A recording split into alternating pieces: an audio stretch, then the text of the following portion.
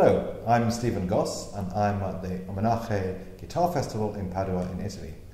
And I'm sitting with Festival Artistic Director Giacomo Susani. Giacomo, we're just coming to the end of the second festival. I think it's fair to say that all of us who've been here have had the most wonderful week with really great concerts and conferences and masterclasses and so on. Tell us a little bit about the ethos of the festival and kind of how it came to be in the first place and what you'd like to do with it. Yeah, well, first of all, thank you very much, Steve. It has been an amazing week indeed. This is the second edition, so we did our first, as you know, you were there as well last year, which was a sort of a reduced version because of COVID and reasons as such, which was great as well. And in a way, it was a great way to set things up for this year, which sorry to interrupt you, it didn't feel very reduced last year. No, it did. I mean, because there were many concerts, you had some great artists here. In a way, compared to what we did this year, it was a great way to have really quality program, amazing artists invited, and a large audience to test for this year in a way. And so the festival is really at the core of a series of activities that we want to develop here in Padua to make the city a sort of center or a hub for guitar activity, and to create a community that hopefully with time will grow and will involve more and more people. A sort of center where people meet, exchange ideas, listen to different experiences that come from the broadest international environment, and really create a place where people not only play, teach, discuss, but they become friends and create sort of networking for possible future opportunities and even friendships. Even friendships? Yeah, even also friendships. I mean, I think the thing that's been particularly gratifying for me as a visitor this year has been seeing that the concerts have been incredibly well attended, many of them sold out, and the variety of the kinds of concerts that you've had. You know, we had German Baroque lute, we had David Russell, Paul Galbraith, Sean Sheeby, all playing very different sorts of programs, very different kinds of repertoire. You did your own concert with guitar and piano, which was spectacular. Oh, thanks. So this range, I think, is what's really sort of interesting about the week. Yes, and we are trying to make it even larger if possible. As you said, I've tried to invite many different people with different experiences and to try and have a great spectrum of what the guitar can do. And since you mentioned the concert I played with Leonora Armelini, who is a fantastic pianist, that also the idea of including other instrumentalists that bring their own experience, and to get the chance for the guitar to collaborate with these other instruments and great performers, I think it's essential so that people get a really broad overview of what the musical scene is and how the guitar can benefit from interacting with all these different experiences.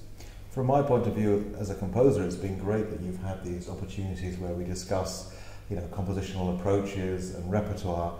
And certainly the morning I spent giving a conference with Dusan Bogdanovic, where we sort of shared ideas and exchanged approaches. I think, well, it was really interesting for us, but also I think the guitarists in the audience got a real insight into what it's like to put a piece together from the outside, rather than simply, you know, playing from the score.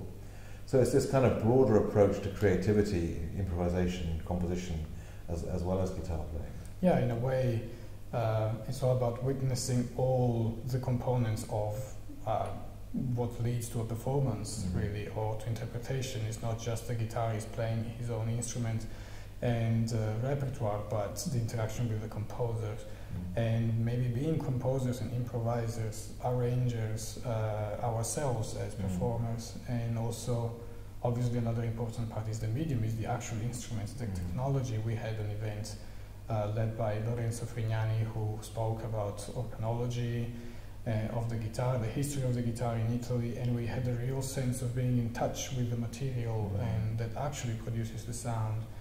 And we commissioned a piece as well this year, a new piece for guitar and piano, which was a fantastic piece, I think, by Francesco Antonioni. So all of this also came into practice during the experience of the festival. Me and Leonora collaborated with the composer, we sat down, we talked through ideas, we experimented with different possibilities, and during the rehearsals and during the concerts there was such a feeling, I think, of shared creativity and shared imagination that it enriched us all. No, this is great. This sort of broad approach. Yes. I think it's been really fascinating. And you've got various other people who've gone in to talk this week. I mean, it's been absolutely action-packed with a number of different guests. And also what's been really nice is that people have just popped into the festival for a day or two just to sort of see what's going on, attend a couple of events, catch up with some people. Yeah, one of the best things, I think, was that the opportunity to chat and to develop ideas was not only on stage but was off the screen in a sense as well. I mean, after the events, in between them, we had dinners here. There were so many chances to just walk around this wonderful city here in the center, and with all the artists and people who came. The audience was not just treated as a separate entity, but all people that were interested were actually participating and contributing themselves. So I guess, as you said, it's action-packed, a whole week of constant exchange, which was really exciting. And where do you see the festival going now that you've done sort of two renditions, two versions? I know that you're constantly sort of thinking about how to improve things or how to develop things. Can you let us in on some of your plans? Well, certainly continuing, and as you said, we're all brainstorming as to how we want the festival to evolve, and but the festival itself is not the only event we want to develop or to keep organizing. We already had some activity here that was not during the period of the festival, but we want to do more and to try to see this festival Homenaje as the peak of a series of activities that are creative and involve the guitar throughout the year. So to, in a way, create a network of events that can take place here in Padua, but possibly even broaden to other realities in Italy and internationally as well, to try and connect all the dots and all the different experiences. So I see the festival, I really wish for the festival to grow and to expand into many different beings in a way. Well, from an outsider's point of view, it seems you're already doing a very good job. You're taking things on, gradually building them, tweaking and developing things in a slightly different way each time. And I think it's going to be really fascinating to watch how this whole endeavour develops in the coming years. Well, thank you very much. We're all excited to see how it will develop. It's been a pleasure talking to you, Giacomo. Thank you very much. A pleasure talking to you.